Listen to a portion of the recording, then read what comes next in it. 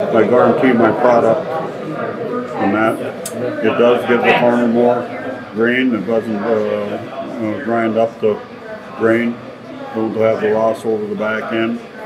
And I've been in business now that for 34 years. And some of my customers, I'm on the third generation. And that is pretty good when you can run 3 generations all the same. So that's what that's all about. And that's when I started, and every year it gets bigger. You know, every year it gets more and more and more. So I must be doing something right. I don't know what, but something. So some of your business is to farmers who have just purchased a new combine. Yeah. And as most people know, combines can run upwards of $400,000.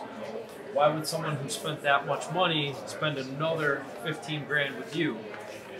Well, some of them have run my product before. Some of them have heard about me and that.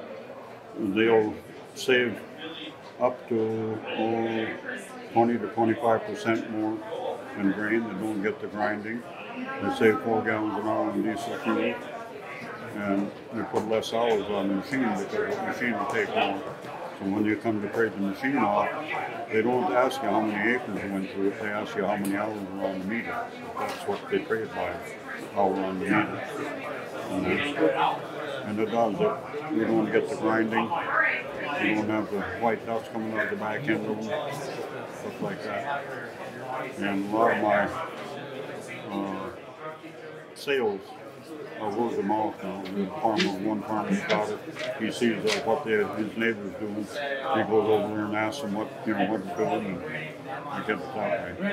Why are your improvements something that the average farmer should invest in? Well, my product is always a payback with my product. If there isn't, there is no use buying it because everything's got to have a payback. So the farmers tell me within 1,500 acres, they can pay for the equipment, and after that, every year it's money in their pocket. That's money put in the bank or wherever they want to go with it. We do the same thing. It does less cracking, less grinding, gives you more capacity, less fuel. And then at night, a lot of times, where the other ones got to go home, they can run later at night. It can be tougher on a tough day when it's drizzling and raining, and they can be out there and get them.